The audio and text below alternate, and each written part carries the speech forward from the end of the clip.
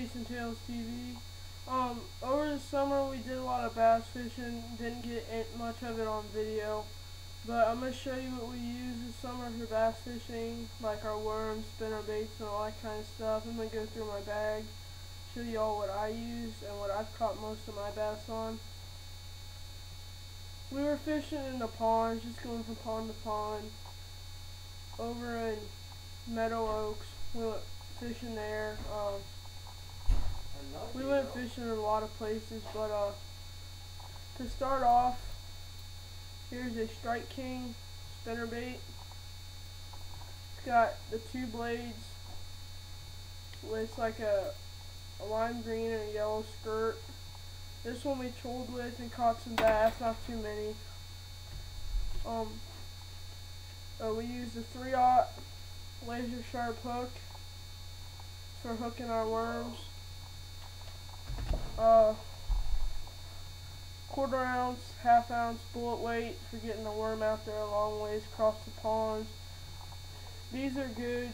They let the worm, they give it some good action.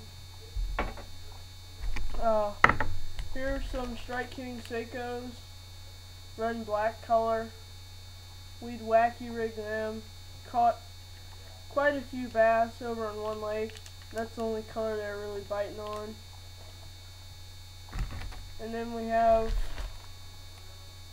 the Super Salt Plus finesse worms in the pumpkin color. These are the they look like 5 or 6 inches, I'm not too sure, but these work good for the smaller bass. They have a real soft body and they look real. Here's a bag of mixed stuff. I just had a bunch of old stuff and I threw it in a bag. They're not really power bait, but there's some craws in there, some curly tail worms, and stuff like that. We used the craws, hooked them in jigs. And then here is the most of my bass.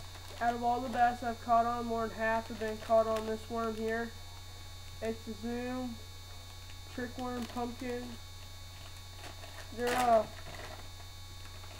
really long and they just feel so real. They got that real look to them with the black flake in it, and they got the tail, and that just gives it great action. That's all for today for the bass fishing stuff. I'm trying to get together a video of my saltwater fishing tackle. I'll have that up here pretty soon.